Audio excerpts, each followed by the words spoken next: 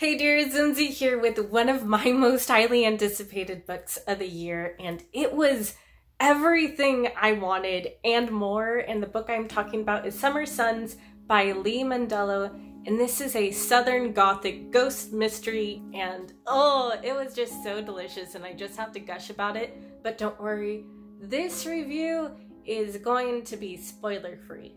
But before I get into what I loved about this book, I want to give a brief plot summary so that we're all on the same page. So this story centers around two best friends named Eddie and Andrew, and they're inseparable, they're partners in crime, they're basically kind of like soulmates.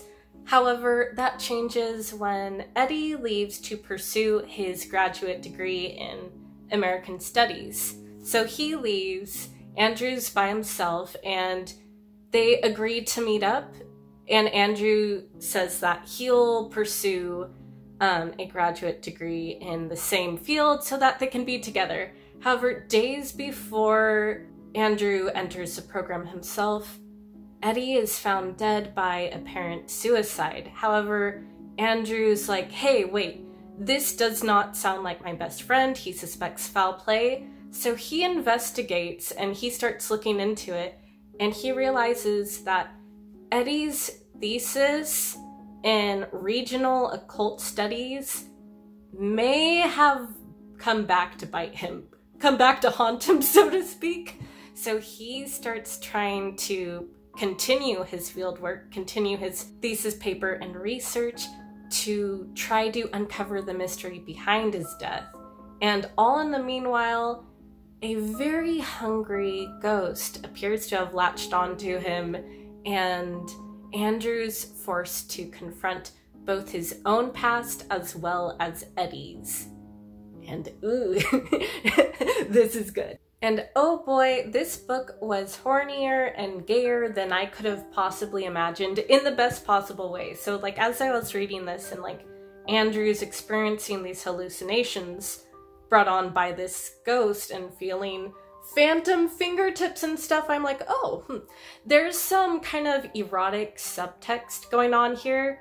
And then there's no subtext. It was explicit gay horniness from the ghost.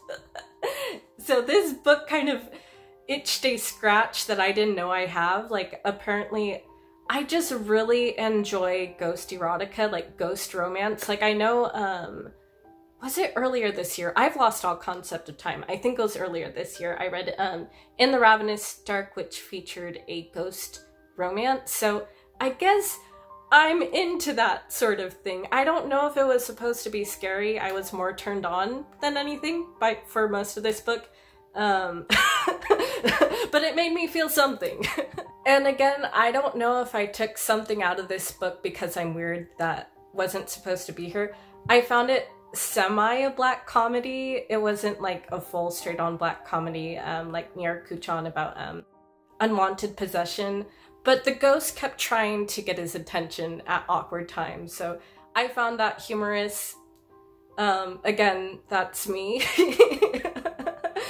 And another thing I really loved about this book was how atmospheric and lyrical it is. Like, the writing is gorgeous and visceral and descriptive, and it's like you could smell the gasoline because there are car races. The Andrew and his new friend group from the graduate program like to car race and all that stuff. I wasn't as into that, but I appreciated that it was important to the characters. Does that make sense?